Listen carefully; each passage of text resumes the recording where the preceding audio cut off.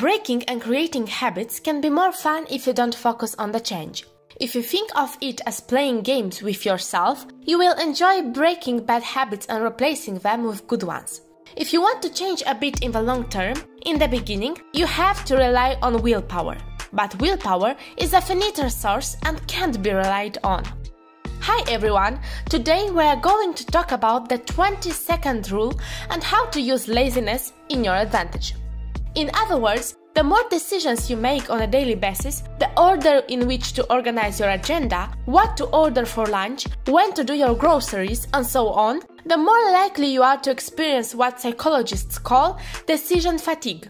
Once you experience decision fatigue, improving habits, especially at the end of a stressful day, becomes less of a priority. It is all about the start, and you can make this transition to new habits more effectively with the 20-second rule. What is the 20-second rule? The initiation of any task is the most decisive part of it, where you take the decision to do it or not.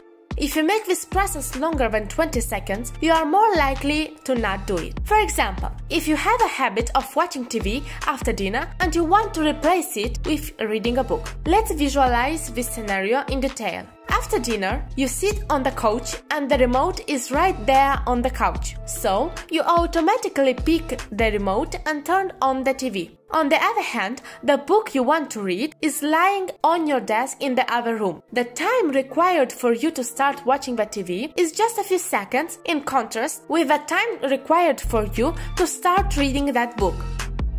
Replacing habits. To replace the habit of watching TV by reading a book, you'll have to flip the time required to get started. Well, it doesn't sound practical to switch places of the TV and the study table, right? Although, there are small things you can do. Start with the remote. Put it in the other room every time you close the TV. Make it even harder by removing the batteries and putting them inside a drawer with a lot of stuff. Now, make the plan foolproof. Every time you close the TV, remove its plug from the power source. Finally, take the book you are reading and put it on the couch. You need to decrease the activation energy you need to do positive habits and increase it to do negative habits.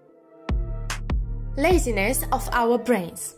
Our brain prefers to spend as little energy as possible while doing an action. Science from the University of Geneva and University Hospitals of Geneva in Switzerland came to this conclusion after studying the neuron activity of people who had the choice of either engaging in physical activity or doing nothing. This natural laziness can be used as a positive advantage when you are forming new habits or breaking the old ones.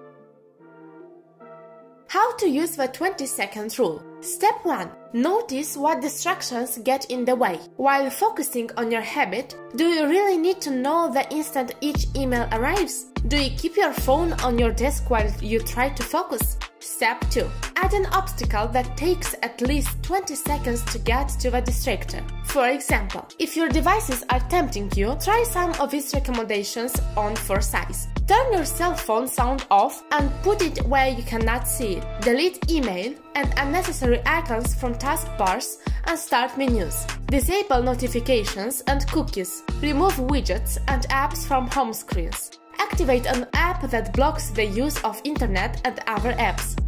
Step 3. Assess existing barriers to getting started on your dissertation. Do you have to figure out where you are going to work? Is there clutter that triggers thoughts of other activities? Do you know what your next step is? Or will you waste valuable time trying to decide whether to read another article, transcribe an interview, or write a new section of your lead review? Can you shave off 20 seconds or more from the time it takes to get going?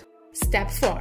Remove as many of the above barriers as possible. To make getting to work a breeze, even a pleasure, be creative. Here are some possibilities. Have all your tools in one convenient, well-lit place. Provide yourself with an appropriate chair and good lighting. Keep the current working document on your desktop. Have at hand a list of next action steps, not outcomes. There are multiple ways you can experiment with a 20-second rule. If you want to replace a bad habit like drinking alcohol after work with a better one, consider moving your pint glasses to another room in your house or leaving alcohol that's best served chilled and refrigerated. Another example could be optimizing your phone time. You must have noticed that there are a few apps in your phone which you want to avoid but end up using very frequently. One of the reasons for this are the habits that you have formed over time. Your brain remembers the automated pattern of opening and using the app. You instinctively know where the app is on your phone screen, and without giving it too much a thought, you use the app again and again. You can reduce this automated action by moving the app to a different location in your home screen and move it again when you get familiar with the location. The next time you want to use that app, you will have to search it or look at a different location. This will make you more mindful about using the application over its usage. Or even if you would like to minimize the number of hours you spend online, delete the social media apps on your smartphone or install a plugin for your browser that limits the internet usage. You can disable this plugin because it requires extra effort and activation energy. On the other hand, if you want to eat more healthily, consider doing one weekly grocery shop for the whole week. Prepare your lunch and dinner meals in advance or leave your credit or debit card at home to minimize the temptation of ordering takeaways. Why it works? Why would such a simple strategy work? Well, when you create a 20-second delay before engaging in a distraction, you are giving your brain the necessary pause to switch from its predominant impulsive mode to its executive mode, the one which remembers your long-term best interest. Furthermore, every time you repeat your new behavior, you're actually rewiring your brain. This makes the new behavior more automatic, say neuroscientists, because neurons that fire together wire together. In effect, you are creating new, self-sustaining habits. Many researchers explained that success depends much more on good habits than on willpower, which is a depletable resource. Think of it this way.